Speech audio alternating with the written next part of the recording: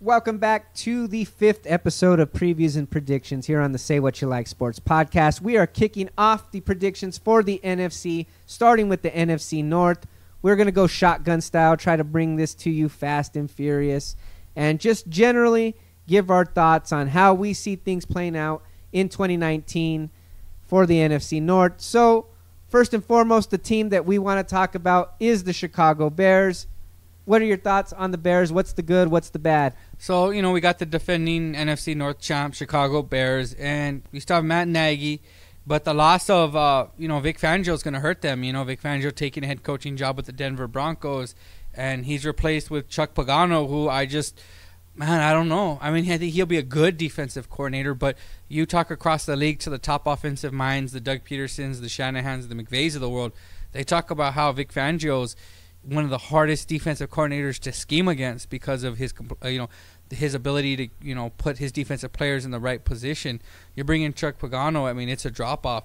They really couldn't do much in the draft. Khalil Mack cost them a first and a second round pick.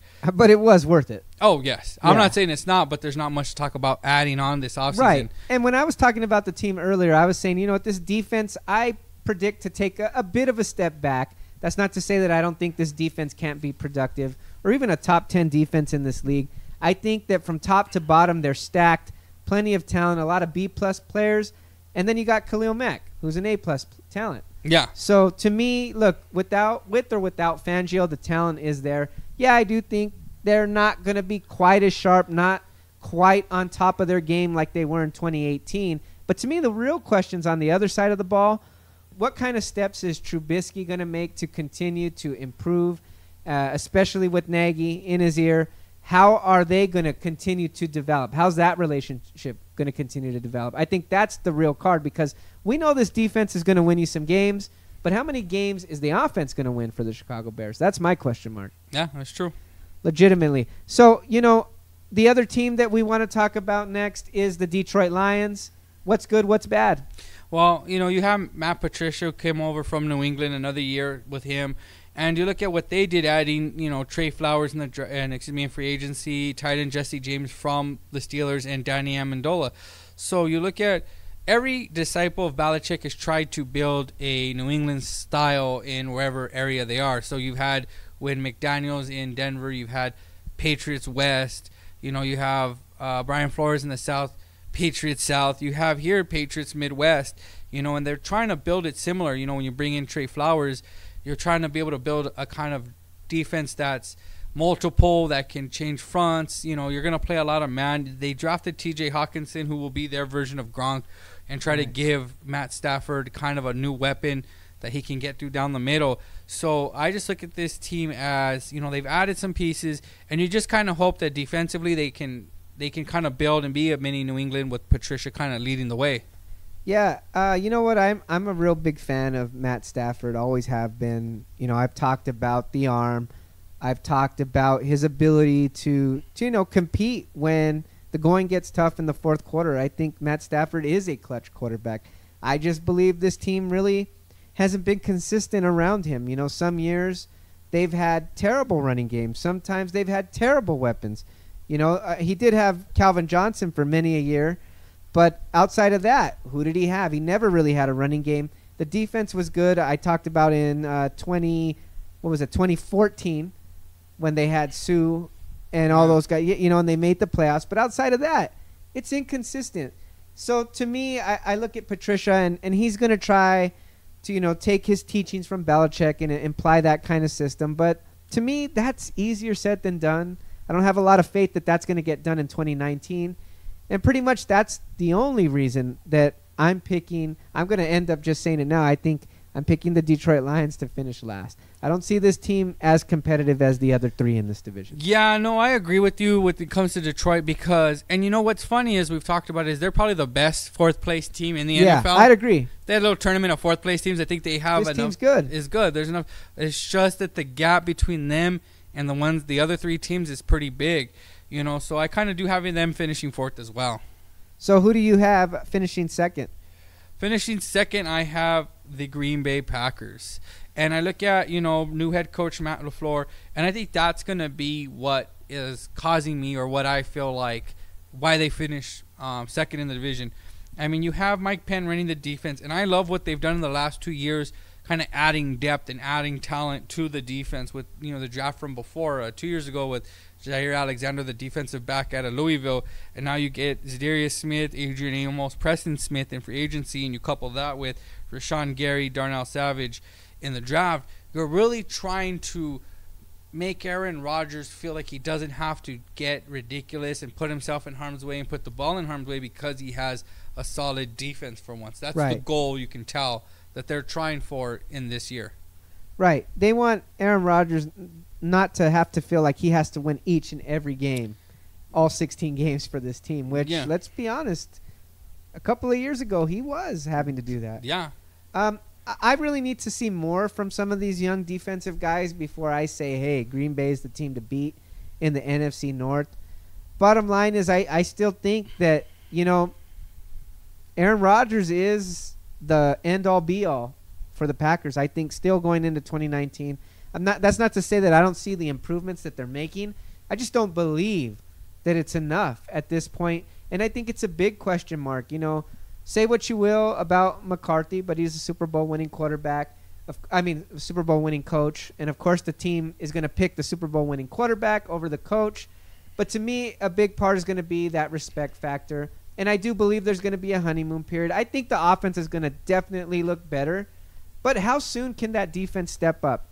And that's the way I'm looking at it. And when I look at a team like the Minnesota Vikings, I see a defense that is ready to be top-notch in 2019 as opposed to the Green Bay Packers. Yeah, when I look at the Minnesota Vikings, and the one thing that I know right off the bat is they're probably the most complete team. They have the most talent top to bottom on their roster than the rest of the division. On both sides of the ball. On both sides. I mean, you have Kevin Stefanski and Gary Kubiak who's going to be running the offense, and you're going to see a lot of what Denver goes to, that wide zone, outside zone, bootlegs, tossing it to the back. And I think that's going to help Kirk Cousins because, you have him, you have these receivers, you have Dalvin Cook in the running back, and you have this defense. So I look at this team from top to bottom, and I go, this team should win this division. I think that the Bears are going to take a step back. They're this year's Jacksonville Jaguars.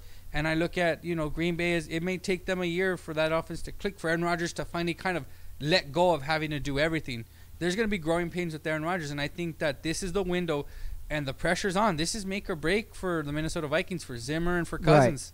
Right. I agree. And I do like Zimmer. I've talked about Zimmer before as being a former Cowboys defensive coordinator who's, again, held in high regard. And, I do like Kirk Cousins. I know he doesn't always perform in the clutch, but he puts the numbers up. I was talking about him having, 4,000 yards last season, which he did. It's just, what do those numbers amount to at the end of the day? They have to amount to wins, and they didn't. So, look, I think the Minnesota Vikings are going to be, like you said, they're a complete team on both sides of the ball. I expect them to improve and bounce back. But in the end, they just don't have Aaron Rodgers.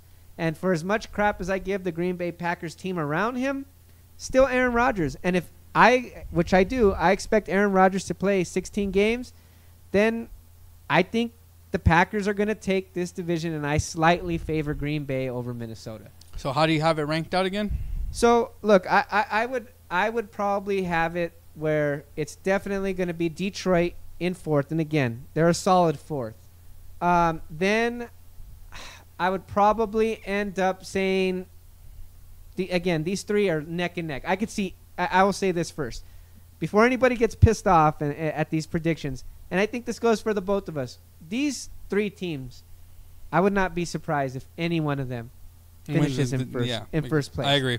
I'm going to say that. I'm going to pick the Bears to finish third just because I don't believe in Trubisky at this point. He still has something to show me. That's not to say that it can't happen. It's just not what I think is likely. I do think the Vikings overall are the best team talent-wise, but that pick bit me in the ass so hard last year. Yeah. It's just hard to be on board. And look, talent is talent. Aaron Rodgers is the most talented player at the most important position, and now he actually has a head coach that he's going to semi-respect. So I got to go with them as the favorite. I'm going to pick Green Bay 1. All right. Yeah, I mean, I think we're similar as far as 4 and 3. I have Detroit, and I mean, Detroit has a lot of great talent. It's just you're just not sure if they could put it together. You have, the Bears, who I just think are going to be this year's Jacksonville Jaguars, a great defense who's going to be hard to replicate the amount of turnovers and pressures.